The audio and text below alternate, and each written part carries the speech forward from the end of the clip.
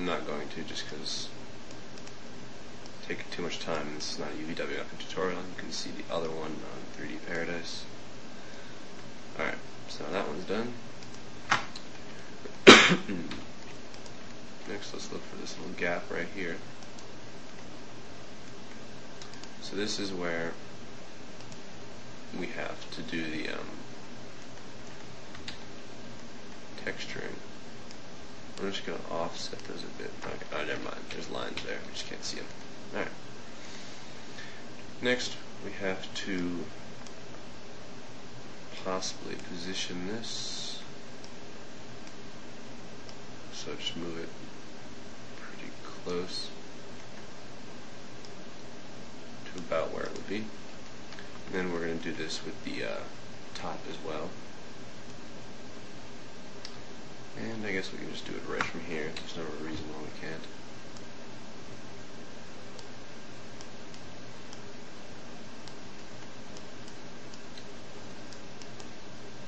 Alright. Just continue all the way around.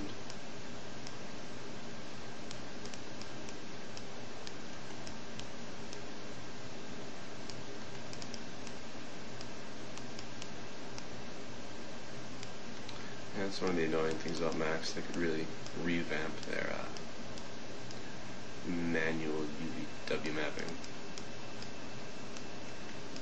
But then again, I'm not an expert, so I'm sure there's an easier way of doing this. For example, I think I could have just attached these two things from the top and the bottom, UVW map them separately, but too late, I didn't think of it.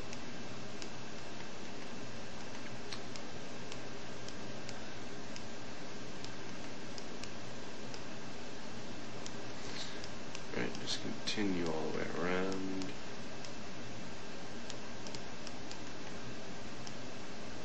Almost done. One more. Go right in there, and then connect the top.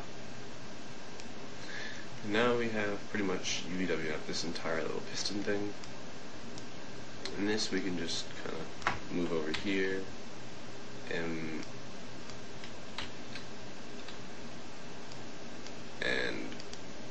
shrink,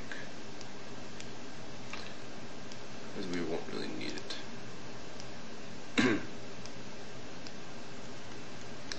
Next, let's increase the size of this a bit, so we can just texture it a little better. Just make sure it stays within the box.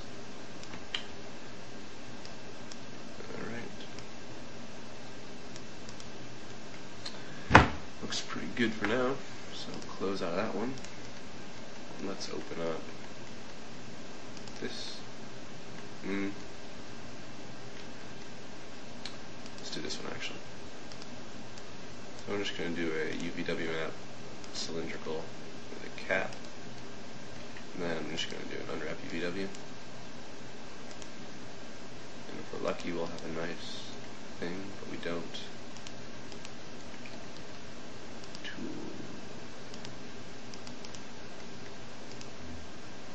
It's not bad.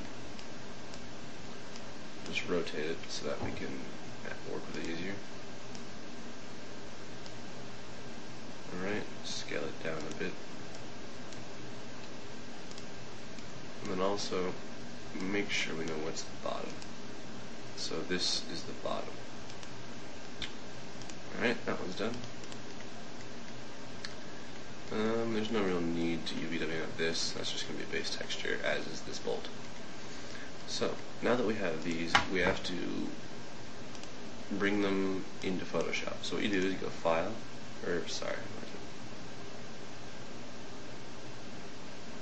Tools, Render UVW Template, then you can choose the width and the height. 1024 is art for this, it's just going to be a small map.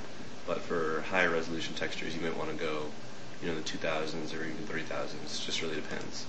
But hit Render UVW Template, you get this thing, and then you save it out. I'm just going to save it 3D folder. piston top UVW, and then save it as a JPEG. And press OK. Next, do the same for this bottom piece.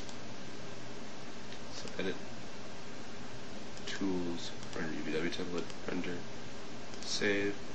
It's going to be piston bottom UVW. Save it as a JPEG. Alright. And next, in the next part, we'll go into Photoshop and we'll get this figured out. Welcome to the second part of 3D Paradise's hydraulic piston texturing tutorial. In this tutorial, for this part, we're going to finish UVW or finish texturing. So all I've done is I've opened up the two UVW maps we saved in Photoshop, and next we have to go find some textures for them. To do this, I just go to Google, I typed in rust texture, and you get a whole bunch of them. And I thought this one was pretty cool, so we're going to use that one. And also, I typed in metal texture for the actual, metallic part. And where was the one I liked? This one. It looks kind of piston-like. So all you're going to have to do is just right-click, save image as, and just save them. So I'll name this rust texture. Alright. Save it as a JPEG. And then for metal one, wait for that to load.